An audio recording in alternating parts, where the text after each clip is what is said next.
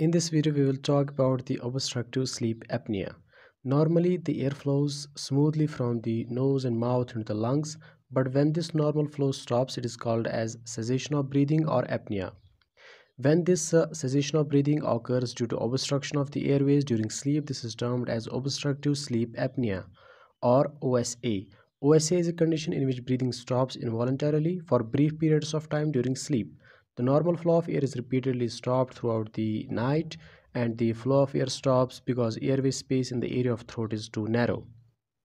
This interferes with the person's rest and sleep and affects the memory, learning, and decision making. The risk factors for the obstructive sleep apnea include obesity, because obese patients have increased pharyngeal mass, which increase the chances of collapsibility of the pharynx and thus can cause obstructive sleep apnea. Male gender, because men are more prone to obstructive sleep apnea due to extra deposition of body fat in the trunk, head, and neck, and around the airways. Postmenopausal status. The higher levels of estrogen and progesterone protect the women prior to the onset of menopause. These hormones maintain the airway muscle tone and keep it from collapsing. But with the menopause, the levels of these hormones drop to the lowest values, and the incidence of sleep apnea climbs. Advanced age, due to the generalized age-related decrease in the size of the upper airway lumen. Structural change, like if the patient is having tonsillar hypertrophy, abnormal positioning of one or both jaws, variation in the craniofacial structures, and so on.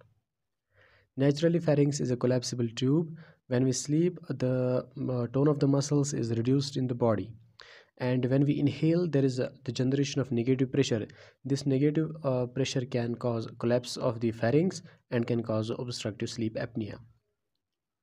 Repetitive apneic episodes lead to the hypoxia and hypercapnia. This can trigger sympathetic nervous system in the patient and can cause increased heart rate, increased stroke volume, and other things, which can lead to higher prevalence of hypertension and ultimately can increase the risk of myocardial infarction and stroke. The clinical manifestations include frequent loud snoring, breathing cessation for at least 10 seconds. The apneic episodes may range from 5 episodes per hour to several hundred episodes per night. Increased daytime sleepiness, which is somnolence. Pulmonary hypertension can be there. The patient may experience headaches. Polycythemia can be there.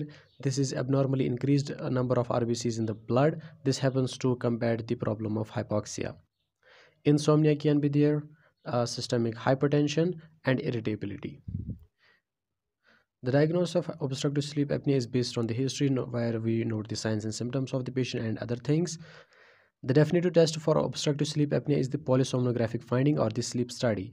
In this, a patient is connected to a number of devices which monitor the patient's stage of sleep, the muscular effort of breathing, the breathing pattern, and other things. The patient is connected to electroencephalogram to monitor the brain activity, ECG to monitor the cardiac activity, electrooculogram to monitor the eye movements, electromyogram to monitor the leg movements, chin electromyogram, thermal sensor and nasal pressure transducer, which monitor the breathing at nose, inductance plethysmography to evaluate the pulmonary ventilation by measuring the movements of chest and abdominal wall, and oximetry to measure the level of oxygen in the blood. The characteristic findings consistent with the obstructive sleep apnea include apneic episodes occurring in presence of muscular effort, clinically significant apneic episodes lasting 10 seconds or more, and apneic episodes most prevalent in the rapid eye movement stage of sleep. When we get these findings, we can conclude that the patient is having obstructive sleep apnea. The medical management includes weight loss, because with the weight loss, the pharyngeal mass gets decreased and there are decreased chances of obstruction. Avoidance of alcohol. Positional therapy, in which the patient wears such devices which do not allow the patient to sleep on his back. Oral appliances like mandibular advancement devices. These devices advance the mandible slightly forward to increase the pharyngeal lumen. Supplemental oxygen, if the patient is having decreased levels of oxygen in the blood. Continuous positive airway pressure and bilevel positive airway pressure can be used. These devices use mild positive air pressure to keep the airways open. The medications include modafinil, which reduces the daytime sleepiness, protriptyline, increase the respiratory drive and improves the upper airway muscle tone, Medroxyprogesterone acetate, acetazolamide are used for sleep apnea associated with chronic alveolar hypoventilation. The surgical management includes simple tonsillectomy. If the patient is having hypertrophic tonsils, we can simply remove the tonsils, which increase the airway lumen and can reduce the chances of collapsibility of the airways. Uvulopalatopharyngoplasty. This surgery consists of tissue rearrangement at the uvula, soft palate, and throat walls in order to increase the airway size and decrease tissue collapse. Maxillomandibular surgery, in which the maxilla or the mandible is surgically advanced forward to increase the pharyngeal lumen. Nursing management. If the patient is using devices like CPAP or BiPAP, the nurse has to instruct the patient and family about the correct use of these devices. If the patient is using positional therapy devices or oral appliances, teach the patient correct use of these devices. Relate the signs and symptoms to the disorder, like if the patient is having somnolence, that is extra daytime sleepiness, and headaches, tell the patient that these signs and symptoms are due to frequent waking up during night. In case of surgery, provide post-operative care.